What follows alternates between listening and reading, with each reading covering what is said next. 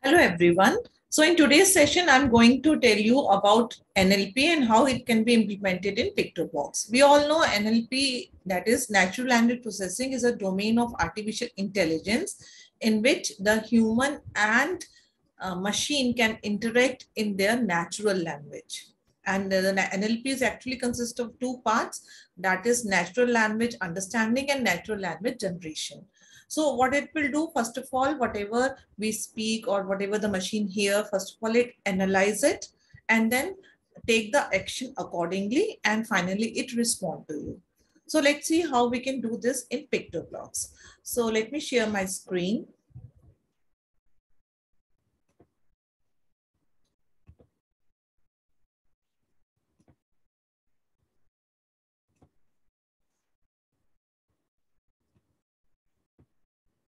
So first of all, let me show you what exactly I want to create. Just click on the green flag. Now here, this ball is actually acting like a bulb over here, and it will take the action according to the, the message that I will give it to it, right? For example, right now it is showing that the light is on, fine. And if I give a message off, then it will, the Toby will say off, and the color of this ball is changing, which is actually denoting a bulb over here, right? Now let's run it once again. And this time my Toby will say on. So it is giving a message lights on and the color has changed to yellow. Let's try it in another way, because there are a number of ways in which the human communicate. The same thing can be said in different ways. Now, for example, instead of saying off and on, I want to say, I want to sleep. So it means the lights should be off and the color has changed. I'll just run it once again.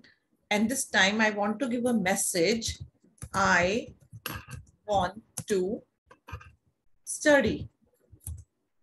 So it means the light should be on and the color has changed to yellow, right? So this actually I want to do, in which I'm giving the command in my own natural language. Now let's see how we can do this in PictoBlox. Now the first important thing is I need to add an extension. So again, I will go to the bottom left corner and here I will add an extension, natural language processing, right? So this I have already added in my project. Now the next thing that I need to do is I need to train my model. Okay, I need to tell my model what are the different kinds of text on which the light should be on, or what is a different kind of commands or the text on which the light should be switched on, right? So for this purpose, I will go to my blocks and here I will create a block by clicking on make a block. So you can write down the name of your block over here. So I have already created 3 blocks over here: data for lights off, data for lights on, and train data. So this is a kind of data on which I will train my model. Okay, so the AI performs in a way that first of all, it will acquire the data, that it analyze the data, and finally, we will do the, we will create our model. We will design our model, right? Then we test our model and final stage is the deployment, right? So let's see how we can train our model. So here I have created the 3 different blocks. The first one I named as data for lights on. Okay, so if you see, I have added the natural language processing extension. So when I added a natural language processing, so these are the different blocks that is being added over here.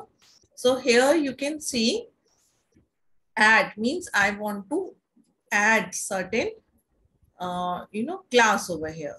So what I will do, certain text over there. So actually I am creating a text classifier. Depending upon my text, it will classify it and accordingly it will take the action. So here I will add a block, add your text, and I want that text under which class. So here right now I am declaring, I am defining two different classes, lights on and lights off, right? So first of all, like what are the different ways in which a human can give a command to make the lights on? So first thing, it will simply say lights on, or if the human will say it is too dark here, or if it say I want to study, it is too low, it is too dim, I need some sunshine, or simply on, that's it. Okay, or turn on the light. So you can add as number of text as you want over here. This will become my training data set. Now similarly, I will create a data set for the class lights off. So here you can see I have added number of text like lights off. It is too bright here. Switch off the light. I want to sleep. I need to rest. Light is too bright here. Turn off the light or simply off, right? Now this is my final block. The final block is a train data. First of all, if any kind of text classifier is active, I just want to deactivate it. I just want to reset it. So here, first of all, I will put the block reset text classifier, then the data for lights off, and then the data for lights on. And finally, to train my model, right? So I will write train text classifier, right? So in this way, my model will get trained, fine, so that it can classify the different classes according to the text that I will give it to it. Now, how my sprites will work? Let's give the functionality to my sprite, the Toby. So what I'm doing when green flag click, first of all, I need to call the train data block. So my model will get trained. Then my sprite will ask what you want me to do, and it will wait for my response.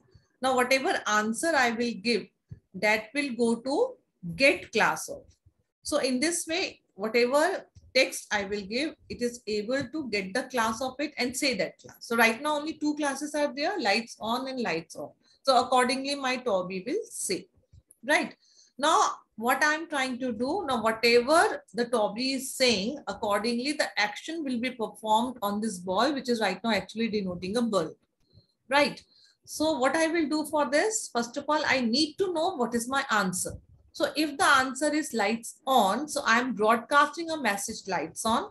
And if my answer is lights off, then I'm broadcasting a message lights off, right? Now what will happen? Here the ball will receive that message, and accordingly it will change its costume. Now if I will show you the costume for the ball, just click on the costume and you can see 5 different costumes are there. So I have taken first yellow ball denoting the state where the lights are on, and this purple ball denoting the state where the lights are off, right? So let's go back to the blocks and see. When green flag click, I want to increase the size of the ball to 300%. And when it receive a message lights off, then its costume will be ball E, that is purple color.